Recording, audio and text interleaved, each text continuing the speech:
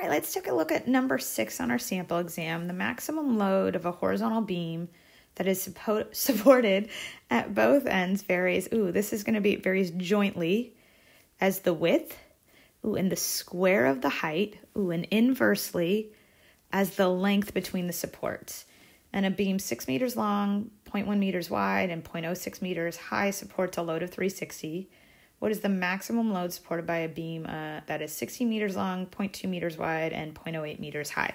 All right, so let's get our variation equation going. So I'm going to use, since they're talking about maximum load, I'm going to use capital L. And it says it varies jointly as the width and square of the height. So I'm going to put my constant of proportionality, K. I'll put little w for width, and I'll put h squared for height. But it's also varying inversely as the length. So I'll put little l for length, because I've got load and length, so I'm going to distinguish them with capital L, little l. And then we must have been given a complete set of information so I can solve for K. And that's usually the next part of this sentence. So I've got 6 meters long. So let me color code this. All right, actually, let me start to do all these. So for 6 meters long, I'm going to put that in for L. All right. And then when it says 0.1 meters wide, I'm going to put 0.1 in for W. And then it says that it is 0.06 meters high, so I'm going to put 0.06 here. And then last but not least, it says it supports a load of 360 kilograms, so I'm going to put that there. And then that's going to allow me to solve for K. So let's go put all of those in, okay? So I would have 360, that would equal K times 0.1 times 0.06 squared, and I would divide that by 6.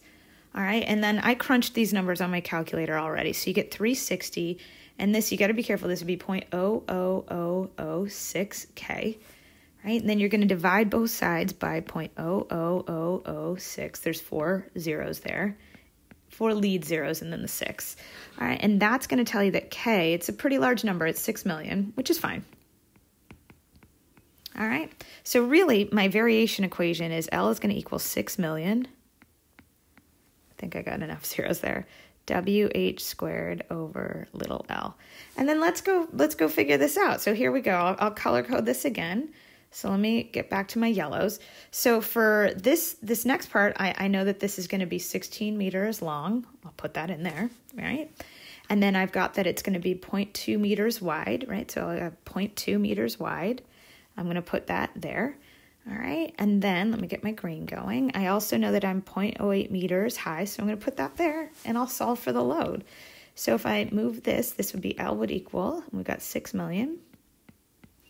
All right, and so I'm going to go ahead and put 0.2 here, and then 0.08. I've got to square it, though. Don't forget that. And then I'm going to divide by 16. And once I do that, I get 480, and my units would be kilograms. So there is my answer. All right, thanks so much, everyone. Bye.